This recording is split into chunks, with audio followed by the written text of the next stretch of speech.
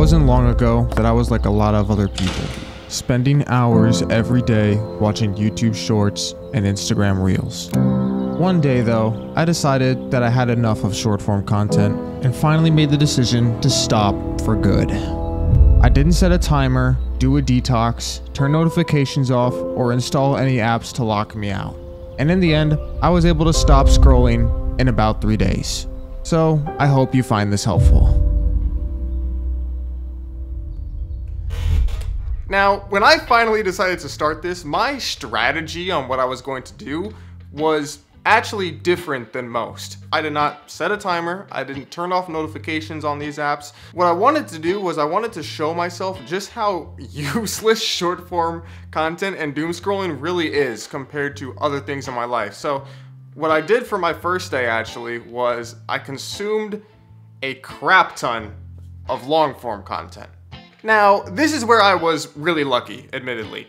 I was kind of already doing this. This is when I was kind of really getting into the study tube niche. You know, I was watching a lot of those videos for some reason, and those videos are on the longer side. They're usually around like 20 to 30 minutes, so that was fairly easy. And I wanted to kind of keep that as my content that I could use to get value and learn new things, because I was learning a lot at the time from those videos. Now, for the entertainment side of things, I decided to actually watch K-dramas. I decided to watch Dr. Slump as the drama while I was doing this. It helped for quite a few reasons. One, I was really interested in kind of the cinematography that they did for those shows. I found it to be really cool. So I was actually still kind of learning stuff and getting inspiration on shots that I can film.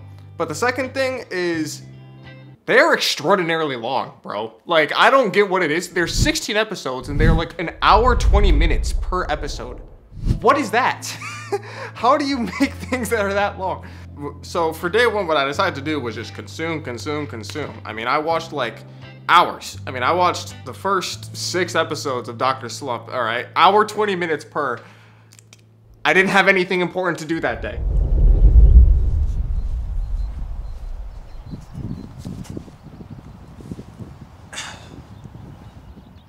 Day 2 is when things really started to pick up, and when I started noticing the benefits.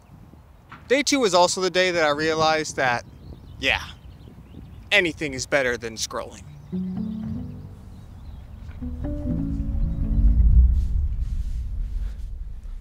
Day 2 is when I really started to notice the benefits, and one of the main things I noticed, especially when comparing scrolling to watching the TV show, which was Dr. Slump, was just the amount of value that I was gaining watching the show versus just scrolling endlessly.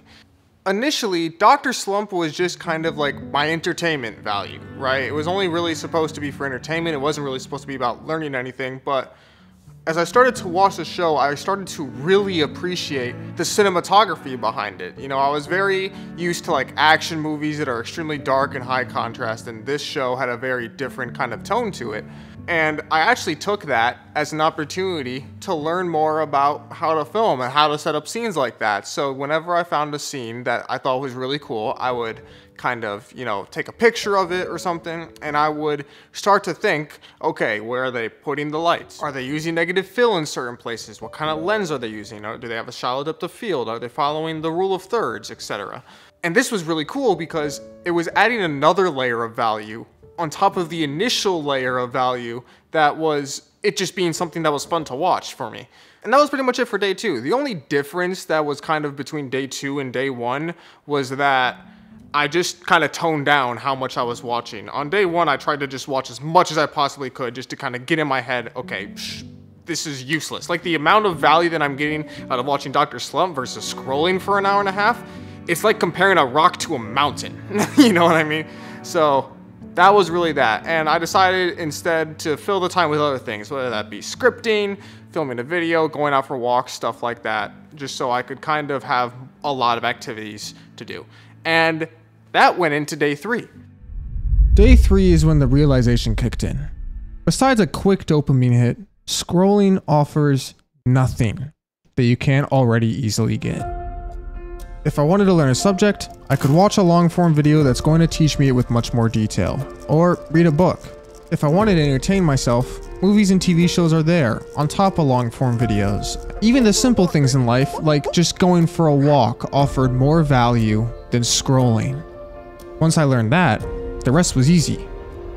There wasn't even a desire to scroll.